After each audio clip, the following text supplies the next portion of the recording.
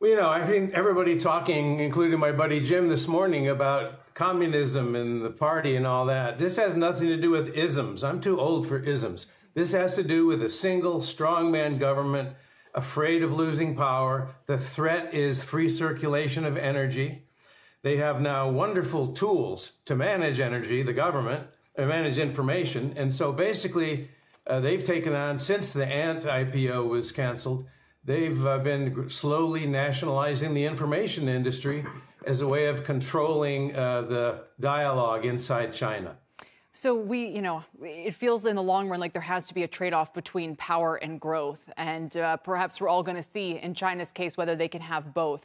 More in the near term, as far as investors are concerned, are you basically warning them away from Chinese names of all varieties? Well, as I said a few days ago on Fast Money, this is a spicy meatball. This is not something most investors should even touch. If you don't have on-the-ground information sources in China, I'd stay away from this. However, long-term, companies like Alibaba and Bilibili is the eye of the hurricane for today's issues. Those are going to be among the best tech companies in the world. China's long-term position in the global economy will depend on their ability to attract and retain tech talent. And so they have she has a trade-off problem between the tech industry and control short-term over his power base. He can't kill the tech industry. He can only wound it. And these are companies today, both Bilibili and Pinduoduo are companies that are selling for 2 times their revenues 2 years out.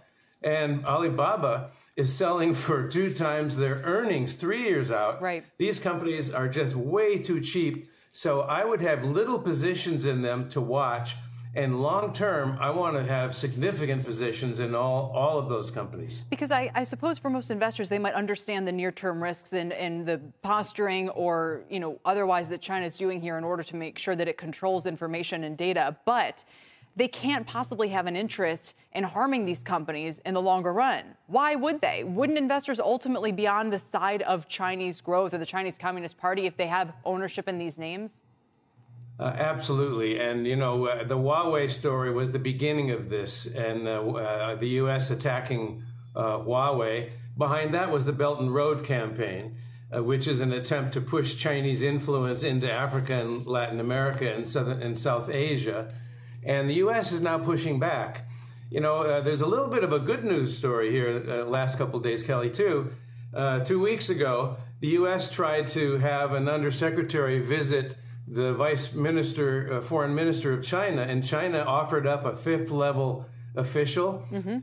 We turned it down, which was the right thing to do. Yesterday, they offered up a vice minister, or the vice minister, foreign minister, which means they're now on parity. So I think long-term, we have to have dialogue with China. We're the only 2 elephants that are left in the room. We have to find a way to at least manage ourselves to not blow the place up. John. And more dialogue is better than less dialogue. Shepard Smith here. Thanks for watching CNBC on YouTube.